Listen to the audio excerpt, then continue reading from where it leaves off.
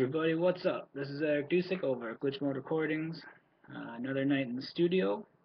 I don't think anybody's coming over today. I think it's just me. I thought maybe K-Bear was going to swing by, but I don't think so. And I thought maybe Deadliner was going to swing by, but I also don't think so at this point. It's getting a little late for them, and I haven't heard, so they must be out there engaged in other activities.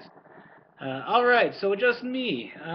What's going on tonight? Well, first things first, I'll take a quick moment to mention a little piece of gear I just got.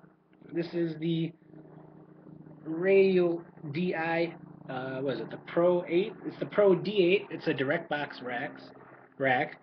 If you don't know what DI boxes are, direct boxes are, it's just a way to turn like a line level quarter-inch instrument into an XLR signal. That's not the technical name, but that's how I look at it.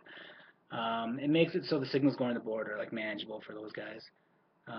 And the fun thing about DI boxes, venues never have enough. If you're the opener, they especially don't have enough. And in fact, you're actively inconveniencing them by even showing up needing a DI box. That's a slight exaggeration, but only slightly. The greater lesson, though, is if you want your stuff to go smooth, your stuff to go smooth, not your stuff, you control it as much as you can. So it's a high quality. It's made in Canada. It's like a middle to like, it's pretty much a middle tier, but it's a little higher than a prosumer tier module, and that's cool. It's one less thing to worry about. Interestingly enough, I think it was originally bought once just to rent to Ringo Starr for some kind of a performance, and then that was it. It sat in storage, and I bought it used, so that was cool. Pretty stoked about that. We need it for the live show. We're trying to get multiple, we could have just bought like one or two little DI boxes, but we need more channels because we're going to try and do some cool routing. It might be routing for vocal effects. It might be some cool kind of live effects and stutters and glitches and stuff. There's different ideas out there, but we definitely need the all the DI boxes. All right, so what's going on tonight? On deck, I'm working on something new. I try to work on something new every single night just to keep new ideas in the hopper.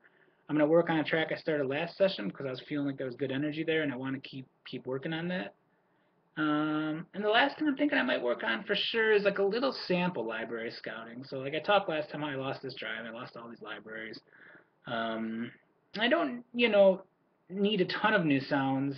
I do need some, and it's not even necessarily about them being like a specific kind of sound, just something to give you like a little excitement, some new ideas to start writing around. Sometimes you get this entire sample bank, and it's just one cool little drum loop or glitchy thing or whatever.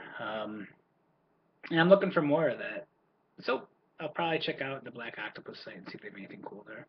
I recently got a sample pack that was kick drums called like, I don't know if it was like Big House kicks, but I think it was something less like Big Housey, more generically EDM, maybe monster kicks, I don't know. But it was good. It's good. And you only really need about 5 good kick drums that you like. You shouldn't use a ton of different kick drums, I don't think. And realistically, maybe you should have 50 or 100 good kick drums that you like.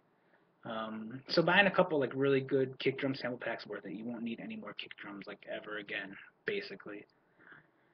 If you're the kind of person that has 8,000 kick drums, unless you like really enjoy the process of going through all those samples, I would suggest you reevaluate your life decisions because your process is probably really slow. And the truth of the matter is, even if you have 8,000 kick drums, and probably because you have 8,000 kick drums, you're still going to the same couple kick drums. I know it because I know a million people. I know I used to do that. Like, it's just the way it goes. So think about that. And that's basically the night. So, signing off from Glitchmode Studios is Eric Dusick with Breath and Decay, the Glitchmode Squad, Glitchmode Recordings. Until next time, take it easy, everybody.